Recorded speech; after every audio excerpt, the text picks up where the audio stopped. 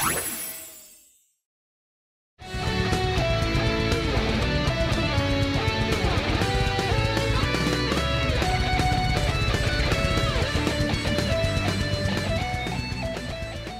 out there, this is AnYPony and welcome to my top 5 yay and nay list of Brony things I personally like and dislike. If your individual preferences differ, good for you! And you are more than welcome to share your own version of this list in the comments below or in your own video reply if you feel productive. However, sending hate my way for not enjoying the same things you do will just get an annoyed eye roll out of me. But it has been long enough since my last MLP related top list, so without any further stalling, let's dive into it. Number 4. Meh.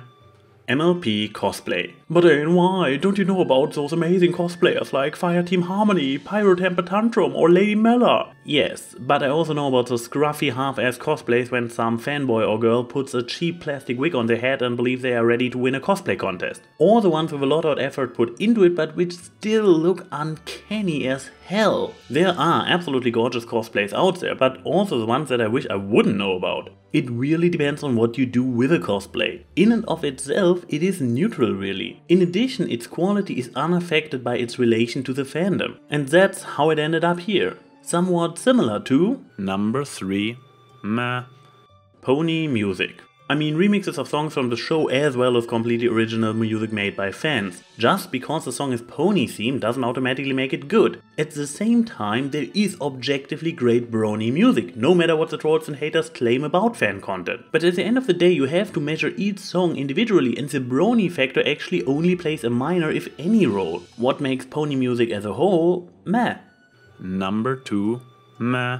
MLP games. As far as I know, there are not many noteworthy official games, except maybe that infamous city builder app which had been meh in and of itself. A bit of casual fun, but nothing really stunning. And for fan games it is the same as for cosplays and music. Most often MLP is just a part of the game's theme that doesn't contribute to the game's quality. Fighting is Magic did not become a lesser game because it got turned into Them Fighting Hurts, its own original IP. Maybe even the opposite.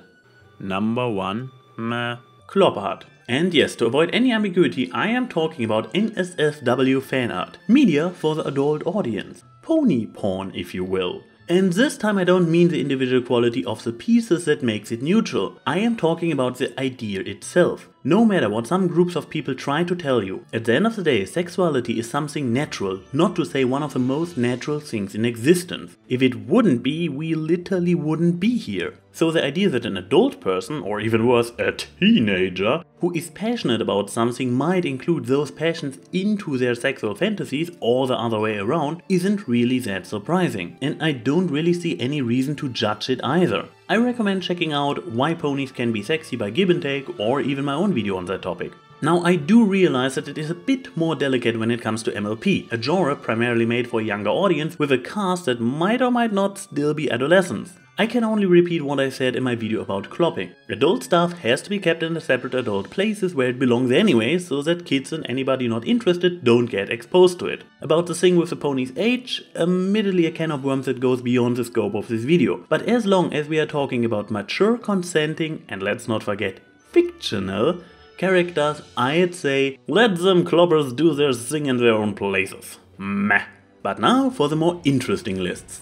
Number 5. Neigh! Most convention panels. Especially those on the main stage. There are great panels out there actually worth your time. Comedic panels like AC Ray's Best Stand-Up Comedy, panels with a practical side that actually teach you something, interactive panels like Lip Sync Battle. But often enough, panels are just some people sitting behind microphones giving a dry presentation and or answering questions. Sadly, especially guest of honor panels end up like this most of the time. I sat through a bunch of them, especially those with charismatic and funny people like Peter New, but not even they could save a boring concept that repeats itself convention after convention. Number 5. Yay! Headcanons. At least a certain kind of headcanons. Those that are based on evidence in the show and have some legitimacy to it, like figuring out the age of the main six, assumptions how magic works in Equestria, or deciphering the MLP timeline. The kind of stuff that gets your wheels turning and makes interesting content for the Ask series, for example. Headcanons I don't like are just random ideas that maybe fill open questions in the show canon. Do you think it was Starswell who crafted the elements? Is Celestia Trilite from the future who traveled back in time? I have a headcanon that the real EQG Sunset Simmer died in an accident and got replaced by Pony Sunset Simmer just in time that nobody noticed. Exactly like in Rick and Morty. Well, okay, that last one is pretty cool, but I'm only saying that because I'm a Rick and Morty fanboy and think everything involving them is awesome, pretty much contradicting my own point from the meh list. But here is my issue with those kind of headcanons. They might have potential as setups for fanfictions, but they don't work by themselves. What are those ideas based on? Number 4. Neigh! One-shot comic dubs on YouTube. This one might make me a little bit of a hypocrite given that I have partaken in some myself and even made one here on this channel. However, that doesn't change that I personally don't enjoy watching them. Those 4 to 6 panel comics you can read in 20 seconds just don't provide enough content for a video in my opinion. You have like 5 to 10 seconds intro, the VA is providing some fluff to stretch out the dialogue to maybe 30 seconds of actual content, and then it's already time to roll 15 seconds of credits. Maybe this caters perfectly to the short attention span YouTube viewership, but I personally would rather read the original comic and turn to videos for longer content I can actually get invested in. Now, in all fairness, I am aware that those one-shot comic dubs have their place and purpose. They might give exposure to an obscure artist we didn't know about, and now we can check out their other one-shots for ourselves. It's also a nice practice ground for aspiring VAs before they tackle entire novels. And especially on YouTube, where regular content has become necessary, those shorter videos might help channels to fill their gaps in production. However, that doesn't change that I don't enjoy watching them. Number 4. Yay! The community. Yes, I guess this one doesn't really scream originality, but it is still something I really enjoy about this fandom. If I would be a more social person, it would probably be a lot further up in the list, as I assume it is for many of you out there. But when I go to a convention, it is not for the panels and also not for the merch. I will not deny that narcissism is a big motivator for me, but at the end of the day, when I am happy to have escaped autograph hunting fans, chilling with friends in a hotel room to watch a movie, play games or just hang, is what makes cons actually worthwhile for me. However, there are aspects of the community I could live without. Number 3. Neigh! All the drama. I'm aware that every community, fandom or other, has drama going on. The bigger the group, the more scandals and gossip and lying and whining. But I also detest it in every other context. My favorite rule in life is everything is cool as long as nobody gets hurt. Well, drama hurts people left and right. It exaggerates the issues of the involved people, increasing their pain. But it also makes everybody watching it feel miserable in the long run. Believe me, I have been there. At some point you take a look into the mirror and see a bugged-eyed drama monster, and I know of very few people who would actually enjoy that experience. I personally avoid drama wherever I can and congratulate everybody who does the same. Number 3. Yay! Shipping! Oh, this one probably makes a lot of you groan. Not again, AnYPony's shipping. Well, at this point I made enough videos about shipping, so I'll keep it short. Somewhere deep inside this tar-like cynical mass that is my soul, there is a tiny romantic that goes "Daw" in the face of a good love story or heartwarming image, no matter if straight, gay, interspecies, poly or whatever. I also love ecky humor that is hard to find outside of shipping. The only thing that I not like about it are aggressive hardcore shippers who either try to force their ship on others or harass people for supporting the quote-unquote wrong ship. Guys, girls, calm the F down. There are no wrong ships. Except Flashlight, that's just stupid, and I'm happy that the canon agrees with me on that one. Well, time to burn some more bridges with number 2. Episode reviews. Say, what?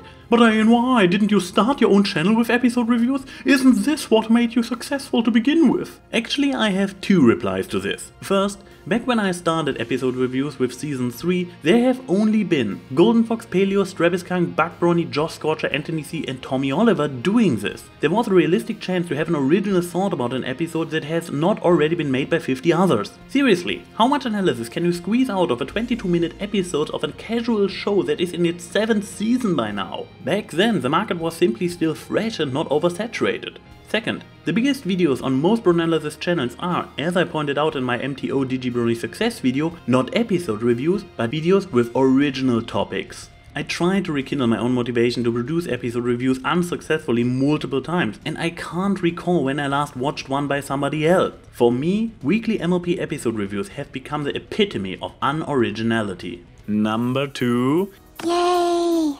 Non-show style animation. Here's the problem with show style animation. It needs to be flawless, otherwise it looks sloppy or at least uncanny. If you get the emulation down perfectly, awesome. This is a fantastic achievement. However, as impressive as it is a testimony of one's animation skills, for me as a viewer it, well, just looks like the show. And this is what makes non-show style animation interesting by default. It looks original, new, exotic. Even cinematics like Inkpot's Count of Monte Cristo are able to turn heads because they have a unique look. Hand-drawn styles like Kanishi Pandas or Crown Princes have that organic look that the clean flash puppets of the show could never reach. The list goes on. Animated James cartooniness, Captain Horse stylization, Pika Petit's charm a la Ren and Stimpy. I would even go this far and include SFM animations. While the open source character of this tool and its puppets has kind of destroyed the uniqueness aspect of those animations, the visuals some of the higher level animators like Phyrexis can achieve with it are breathtaking and once again something impossible in show style. If you prefer show style overall, good for you. I love diversity. Number 1. Zealot Bronies. You know who I mean. The ones who call MLP the greatest thing ever and can't stop shoving it into people's faces, breeding more haters than any cringe compilation ever could. The ones that get honestly offended and aggressive if you support a ship that conflicts with their OTP, if you dislike their favorite character or like the objective of their loathing. The ones who don't respect the privacy of show staff or better known members of the community and outright stalk them at conventions and sometimes even in real life. The ones so entitled that they harass content creators for deviating from ponies 24/7. The ones who can't take any critical thought directed towards their favorite pastime. The ones that send death threats to the writers if a character doesn't get represented in the way they prefer. There are individuals claiming to be bronies out there that are worse and more destructive than the zealots. But these are most likely fanny flaps and tossers in general unrelated to the fandom. But honest fans gone bad pulling this kind of bollocks in the name of bronydom, I think are the worst thing coming out of this fandom. Number 1. Fan fictions and their audio adaptations. Yeah, well, guess that one should not surprise the people who know me. I expressed more than once over the last 2 years that nowadays fan content interests me far more than the actual show, and leading this field are fanfictions. Now, you could call me a stinking hypocrite given that I dismissed fan-made games, cosplays and music as meh because they are not inherently good or bad and need to be judged individually. And I can't completely deny that you have a point there. Over on fanfiction is a lot of trash and my attempts to highlight some gems through reviews barely makes a difference. However, here are 2 counterpoints to consider. First, this is labeled ANY's top 5 Yay and Neigh Brony things, and MLP fanfiction manages to play a big role in my life to this day. Most novels I read nowadays are from fanfiction, and when I want to listen to an audiobook, it often enough is a pony story. While I can enjoy a good brony song when I hear it or a cosplay when I see it, I don't feel the urge to seek them out. And trying to figure out why this might be brings me to second. Many fanfictions have something a song or cosplay is barely capable of. They really only work within the fandom. A song that rocks, rocks, no matter if it's about ponies or not. Just take the Offspring's You Gonna Go Far Kid and Forest Rain's cover Welcome to the Herd. A sexy Rainbow Dash cosplay will also look sexy to a non-brony, but a fantastic fanfiction like Withdrawal or Hard Reset does really only work if you are familiar with the show. The epicness of upheaval will really only reveal itself to a brony. And that's why fanfictions are my personal favorite thing that came out of this fandom. What are your top 5 yays and nays of the fandom? Let us know. This is AnYPony's saying, see you soon.